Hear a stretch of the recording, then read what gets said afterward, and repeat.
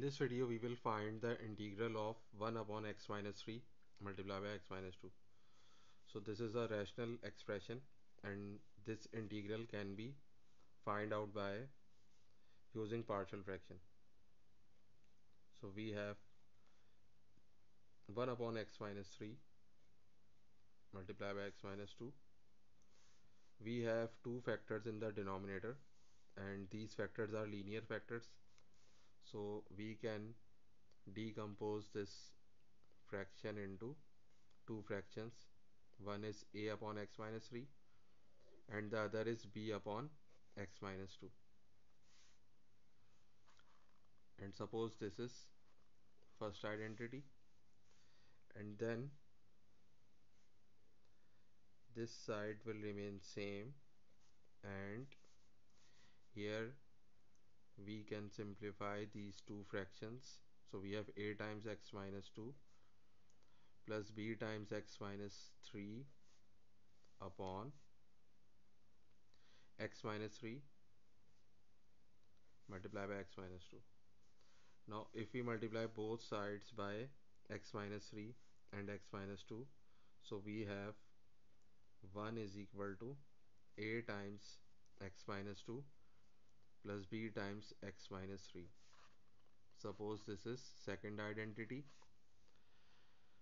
Now we will find the value of a and b, so we can put 3 in place of x so that this factor will become 0. So put x is equal to 3 in second identity. So we have 1 is equal to a times 3 minus 2 plus b times 3 minus 3. So we have 1 is equal to a times 3 minus 2 is 1 and 3 minus 3 is 0. So we have a plus 0, or the value of a is 1.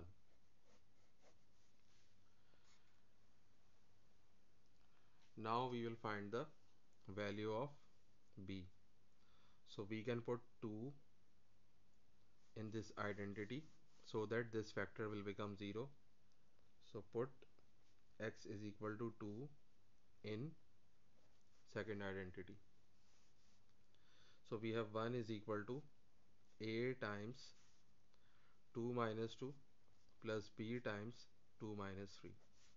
So we have 1 is equal to a times 0 plus b times minus 1. So we have 1 is equal to 0 minus b, and we have b is equal to minus 1. Now we put these values in the first identity. So we have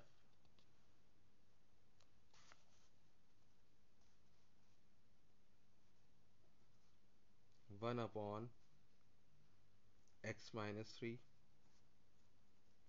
multiplied by x minus 2 is equal to 1 upon x minus 3 plus minus 1 upon x minus 2.